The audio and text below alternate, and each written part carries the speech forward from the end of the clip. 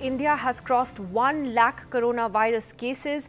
That's over 4,200 cases that have been added based on the inputs that we're getting from states over the last 24 hours. My colleague Sanket Upadhyay has more on those numbers. And so, Sanket, we've crossed that unfortunate landmark or milestone of 1 lakh cases. Again, is it the same states which are contributing to the largest number of cases? Well, yes. Let me quickly show you the details that we have as of this moment. 1 lakh cases, coronavirus cases in India. 1 lakh and 11 as of this moment. This is a change of 4,252, which is a great spike. The government says we are testing more. That is why we are registering more cases.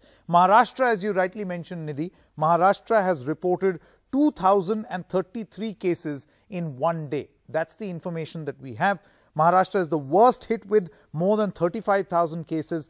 Tamil Nadu, second worst hit with 11,760. Gujarat with 11,750 and Delhi with 10,050. So it is very clear, and as you rightly pointed out, it's the same states which have not really been or are the super contributors to the national kitty as far as the number of cases are concerned.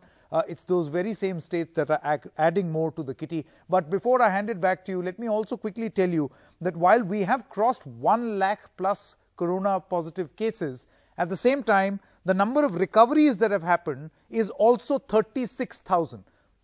Over 36,000 people have recovered as well.